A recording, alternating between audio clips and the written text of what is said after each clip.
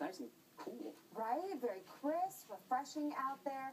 It looks like the cool mornings are going to stick around. By the afternoon hours, we're going to start to see some warmer temperature readings, at least through the end of the week. Temperature readings cooling off in the upper 50s at this hour in Harbor City. Good morning, Huntington Beach at 58. A few patchy clouds for you. 64, both in La Cañada and Ladera Ranch. As you talk about the weather story for today, ridge of high pressure remains in control. That's going to continue to knock temperatures up about 1 to 3 degrees this afternoon. But here's where the changes will be.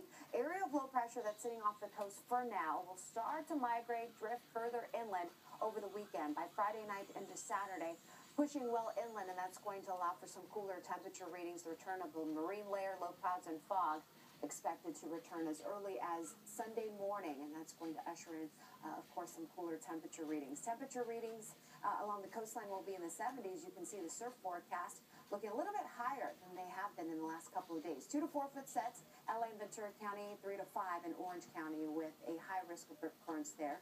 Away from the coast, we're talking temperature readings in the 90s, 80s around downtown Los Angeles. Irvine today, a high of 86, but we'll see low 90s as you get in the Anaheim, Fullerton, Yorba Linda area. 88 degrees in Thousand Oaks, low 70s in Ventura. 7-day coming up in a few minutes. You want to stick around for that. Back to you guys. All right, Lena.